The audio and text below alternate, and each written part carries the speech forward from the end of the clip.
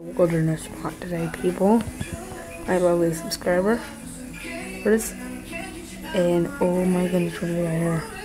We have the rare tabby tom.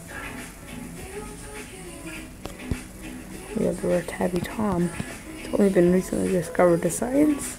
Biologists aren't still sure what it is and if it's aggressive or not.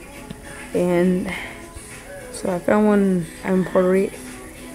It likes urban environments, such as this one in Oregon. So I found this guy so I walk into my room, and I found him just sitting here. Here, just looking at me. Hi, big guy. Hi, Tabby Tom. Oh, it's a boy. Oh my goodness.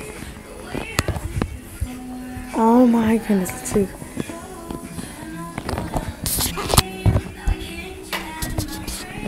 Hi, kitty.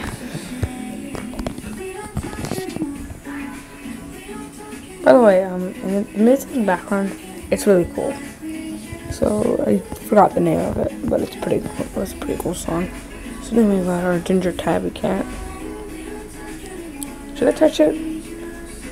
Should I have touched it? Put that down in the comments, people. Oh my goodness, this fur is so soft. Oh, it's looking right at the camera. Should I have encountered this beast? Should I have been filming this beast? Or should I have gotten this close? You tell down in the comments whether I should have gotten this close to the beast or not. Hi, big boy. Biologists aren't still sure what these things are. They're cats, but they're much bigger. Biologists aren't still sure if they're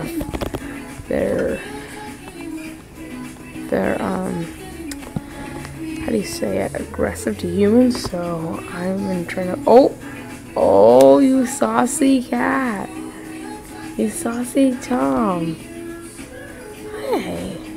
Hi, see, apparently this one's not aggressive. Or maybe not. Look at you. Get you. Well, I mean, they look like normal cats, except that they have a big belly and their fur is, you guys said, ginger and white, with pink for their nose. Look at the whiskers.